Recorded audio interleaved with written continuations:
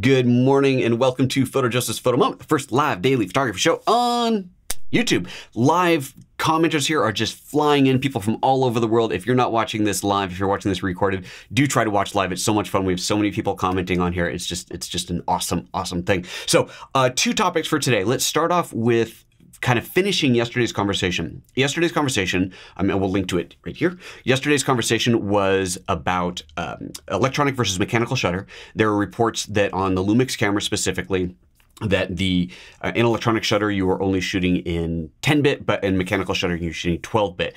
Turns out that was a pre-GX8 issue. As of the GX8, cameras from the GX8 forward support that. Now, someone in comments told me that the G85 and the GX85, both of which were released after the GX8, also had 10-bit electronic shutter. I was told by Panasonic, everything GX8 and forward has both has 12-bit on both. So maybe there's some misinformation out there. I tried to get a straight answer for you guys this morning, but I didn't get one back. So I was told, like I said, GX8 and forward. I was not given a list of model numbers, so I made the assumption that those cameras were all released after that. But so they would have 12-bit on both electronic and mechanical. But maybe I'm wrong. Maybe the commenter is wrong. Do not know. Trying to get to the bottom of it. But GX8 and GH5, absolutely 100% 12-bit on both mechanical and electronic shutter. So there's that. Also, on yesterday's video, when someone had asked what's the advantage or why even shoot mechanical shutter, other than the scan lines problem where you get the banding of things moving too quickly, why even bother shooting mechanical? Is there any advantage to shooting mechanical? And I knew there was one, and for some stupid reason, my brain was like, no, I'm not going to tell you what it is right now. But several commenters pointed it out to me. I'm going, oh yeah, that little thing. It's banding from light. So if you're working with any kind of fluorescent lights, CFL type lights, lights that flicker, actually maybe CFL's double, whatever, the lights that flicker. And you've all seen them, overhead fluorescents that are going bad and they get a really noticeable flicker. But even when they're good, they are still flickering. They're flickering at a frequency that matches the electrical power. So in the US, they're flickering at 60 hertz. And that will show up as banding in the photo. You see it in video all the time. If you're trying to shoot video under that type of lighting, you'll see it. But if you're shooting electronic shutter still photography, you'll see it as well, because it's a frame of video. That's essentially what it's capturing there. So, so yes, that is one of the main reasons to not shoot electronic shutter all the time. Honestly, I am pretty much always shooting mechanical shutter. Now that the cameras have the auto mode, I just leave it in auto and it switches as it needs to. And I guess that's a perfectly good reason to do it. And the good thing about digital is you can always look at the picture and see if you're getting it. Now, if you're in an environment, Thomas Emmerich posted a comment about how he was shooting what did he say? It was a concert, or he was shooting something that was under this fluorescent lighting, and he wanted to shoot in electronic shutter for the noise issue, right? This is one of the great advantages of electronic shutter. It's silent. So you shoot electronic shutter, you're not disturbing whatever it is. So if you're shooting a wedding, it's the best thing for shooting weddings.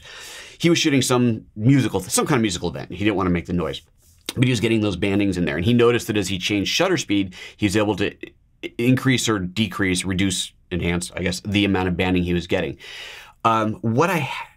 And yes, that is going to happen when you're in electronic shutter, because it's the same thing in video. As you increase or decrease the shutter speed or the shutter angle, if you're looking at it that way, then you can increase or decrease that banding. Now, one of the things that you can do in shooting video, but this doesn't apply to shooting stills, unfortunately, as far as I know, and I don't have the GH5 here to test this with, it's a GH5 or GH4 thing. You have scan line, what is it called? I forget the phrase, what it's called in the camera, but you can adjust the shutter angle very, very minutely so that you can compensate for the rolling shutter that you get with electronic, that you get with the lights. They're flickering at a frequency that is interfering with the camera. Same thing if you're pointing at a TV screen or at an LCD display. Those are flickering on and off, and you can adjust that very, very, very finely, and you can get it so that it doesn't flicker. But that's in video. You can't do that, I don't think, in the stills mode. So anyway, so that's one of the other disadvantages of it. Okay. Now we're going to move on to this other discussion about this, what is it called? The Cinema5D article that broke yesterday that was really slagging on the GH5 in a not nice way. And we're going to respond to that. But let me take a quick look at the comments here before we do and see if there's anything else in here. Harsh love your show. Thank you. First time live. Awesome. Glad to see you here. Kyle has pre-ordered your GH5. That's fantastic. I'm getting emails saying it's shipping on 4/4, and that's good. All right, April 4th coming up. Sully saying EOS HD's response to the article is hilarious. And that's what we're going to talk about. And let's see here. Any other watching from Santa Lucia, Caribbean Islands? That is so cool. Synchroscan, that's the word. Thank you, Cobblesticks. That is the word exactly that I was looking for the changing the frequency of the electronic shutter. Okay, so Cinema5D article broke yesterday about the 5HD, calling it basically crap. Yay, thanks guys. Saying that the 10-bit must not really be 10-bit, skin tones look like rubbish, and so on and so on. And it's a damning article because you look at it, they've got these close-ups, and it seems like this is kind of legit. And I don't like that technical level of the bit depths and compression and color grading is a bit beyond my scope. I get a lot of it, but it's not my world. So I don't read that and go, this is wrong. I just read that and went, well, this doesn't sound good. Hopefully Panasonic's going to address these things or figure out what's going on here. So a couple of problems. First off, one of the big things is to really truly see the benefit of a 10-bit image, you got to be looking at a 10-bit display, and most people aren't. So there's just that. Let's just kind of push that out of the way. And I know that for the demo stuff that Panasonic's been doing with the 10-bit, they're using 10-bit whatever LED or LCD or whatever big TVs are these days, big plasma TVs. They're getting 10-bit ones in because you kind of need the 10-bit display to see the benefits of 10-bit. Okay, there's just that out there. But then EOS HD, bless them, did a really nice follow-up article. And let me just switch over to the screen here so you can see the two articles. So on the left here, we've got the Cinema5D article. Let's zoom out on that. Oh, I guess that was right. Cinema5D article here.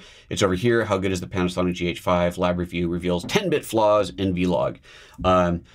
Okay, and then the EOS HD article. We'll put links to these in the show notes, but also if you just Google Cinema5D GH5 or EOS HD GH5, you're going to find these articles. So the Cinema5D one, this is great. I love the headline. Slates the Panasonic GH5 calls vlog and 10-bit unusable, but they're wrong. Wonderful. Love it. So he goes in here to describe how they're basically using vlog incorrectly. They are color grading it way beyond where it should be color graded to show that the artifacts. And one of the biggest problems that they've got in there is that they are, hold on, sorry, let me scroll down in here, that they are not taking into account the compression, the MPEG-4 compression that's happening. So the files are not recorded uncompressed onto the micro SD card or the SD card, obviously, right? You couldn't do that. And they're also not recorded in ProRes. They're recorded in MPEG-4. And the compression, so that is a lot of compression that's happening in there. It's 150 megabit right now, and that is going to increase to 400 megabits, so a lot less compression happening. But a lot of the artifacting and the banding that they're seeing in these tests are due to compression, not to the fact that there's something wrong with 10-bit. The 10-bit data is there, it's just really compressed. And when they're putting it into a vlog, they're compressing it even further, and you're looking at skin tones, which are very, very close to each other as you run across the face, and they're looking for artifacts in there. And then they're comparing it to these cameras that cost like 10 times as much, which is kind of ridiculous as well.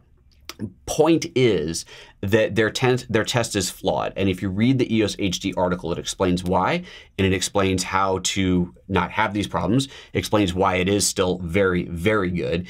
And it points out that with the compression, this is why you have the HDMI out. If you need that much higher level quality, you've got HDMI out, so you can do 422 10-bit on the HDMI out into an external recorder like a Atomos Ninja, Assassin, or Shogun, and you can capture that straight to ProRes. So read both articles. I think there's lots of good information in there. If you're in the market for a GH5 or you're buying one and one article concerned you, the other one should set your mind at ease. Clearly, this is still being looked at. I don't know, I'm not at Panasonic right now, but I would imagine that they're looking at this and really verifying that the problems that Cinema5D has reported were fallacies on their issue, on their side, and not any problems with the codecs. And if there are problems in the camera, then obviously they're going to fix it. There's still time to get the shipping firmware updated, and of course, well, maybe not, who knows, maybe this firmware is already being written in and they're putting these things in boxes, but firmware updates are not only scheduled, but are obviously going to come out, and if they find a flaw, they'll fix it. It's the beauty of having software in these cameras. You can just update the software to fix a problem, just like on your computer. So I wouldn't put a whole lot of concern into it. It seems like the tests were not really properly done, and if EOS HD, which is a really phenomenal site, and they definitely know their stuff, if they're saying it's golden, then I'm good with that. I would like to say I'll do all my own tests for you, but A, I'm not going to get into that because I know as soon as I start doing that, everybody and their mother is going to tell me that I did it wrong. So I'm not even going to go there. And second, I don't have a GH5 again yet. There was some confusion apparently, and I still don't have a GH5 back in my hand. So I'm hoping I'm going to get one tomorrow, but it's not looking good. So maybe next week sometime we'll have one. So that's that. Okay, reading back into the comments here. Let's see what else has been flying by. Watching from Jamaica, watching from Italy. So fantastic. Can't wait to order my GH5. Had my GH4 on a tripod the other day. Oh, this doesn't sound good. And the tripod fell and broke the lens mount. Okay, story for you. Here's a story for you. This goes by that same thing happened to me. I was 14 years old. I'm going to go with 14. Maybe 15. Young, obviously. Nikon N2020. My first Nikon. My dad had bought me a Yashica FX3 when I was 7 years old. My dad was shooting Contax cameras, and the Yashica and the Contax shared the mount. So I got a Yashica camera, common lens mount, so I could use dad's lenses. And I was shooting, obviously, film. This would be in the late 70s. Oh, God. Wow. And I had this camera. It's great. And then eventually, though, I wanted Nikon. My dad had his stories. He used to shoot Nikon. All his gear got stolen. When he replaced it, he bought this Contax stuff. Regretted it. Wished that he had bought Nikon. So when I started saving my money for my own cameras, my dad says, buy Nikon. So I bought a Nikon N2020. It's the first autofocus camera in the world. First Nikon autofocus for sure. Maybe Canon already had one, but it was Nikon's first autofocus, and that was my camera. And oh my God, I'm like 15 years old. You know how long it took me to save enough money to buy that thing, buy paper route and after school job and all that. Anyway, saved the money, bought the camera, had a long lens on it, probably 70-200 or something like that equivalent. I was going to shoot fireworks. We're at my family friend's house on the lake. I got the camera set up on a tripod to shoot fireworks. And I've got a long cable release, a long electronic cable release. And it's plugged into the camera, and you're doing this, and we're going to put this end. And I put the end in my pocket. And you know what happened next, don't you?